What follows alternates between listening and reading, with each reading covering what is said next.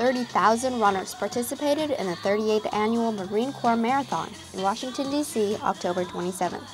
Before the gunshot heard around D.C., Marine and Army veterans jumped from a fixed-wing aircraft holding a 7,800-square-foot American flag, the largest flag to be held in a performance jump.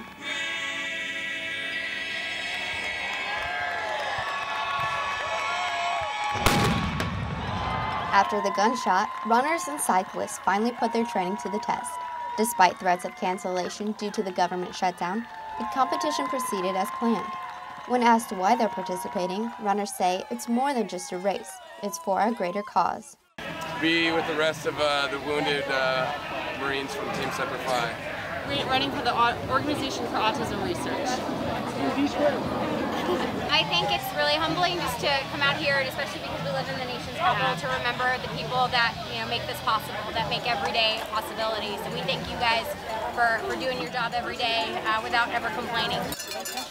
Runners are reminded of the sacrifices made from the ones who gave their lives for freedom by running through the nation's capital. Keep it up! Yeah, it's looking great out here.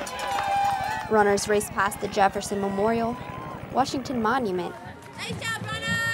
and Capitol Hill, all stark reminders of what sets this marathon apart. An Ethiopian native, Jerma Bedida, won the race in 2 hours and 22 minutes.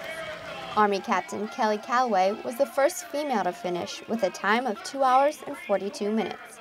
Both competitors finished with just enough energy to claim their bragging rights. I passed my teammate around mile 8, and I said I wasn't looking back. From Washington, D.C., I'm Lance Corporal Allie Beiswanger.